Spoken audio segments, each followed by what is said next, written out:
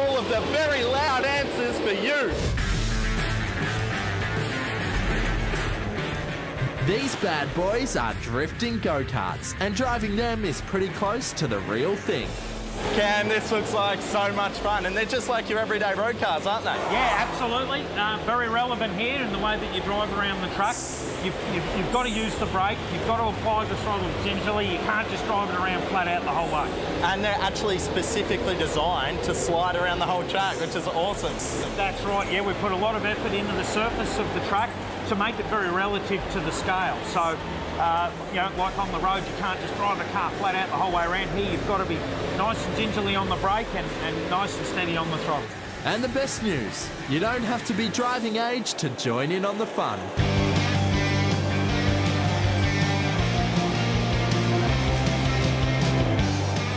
Cam, give us the lowdown. What's the best way to tackle this track? Smooth and steady. You want to be very smooth in the way you apply the brake and the way you apply the throttle. And you don't want to sort of seesaw at the wheel. Just everything's in a nice, fluid, smooth transition. Smooth just like real race car. Exactly. Smooth and steady always wins the race. Absolutely.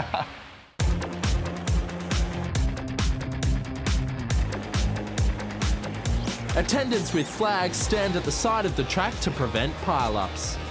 Okay, Cam, tell us, where are the flags on the track located? Okay, so we have three main attendants always here, sometimes up to four. Got one over in the far corner, another one above us, and the other guy actually floats around this section with the pit area.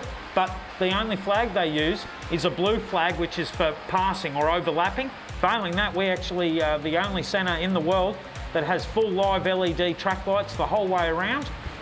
If they go red, you've got to stop. If it flashes yellow, it's you know, caution, someone spun out, no passing. And of course, what we want to see is the green. That being said, let's hit the track.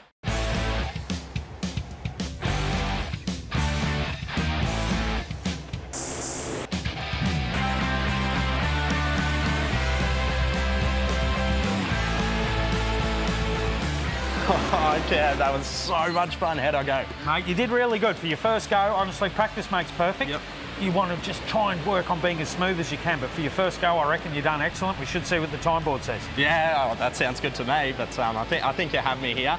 And for good reason too. You've actually got a world record, don't you? Yeah, that's right. Guinness World Record, 24 hours. For the greatest distance covered. We did 730 or 40 Ks, wow. I think it was, and yeah, it was a big effort, that's for sure.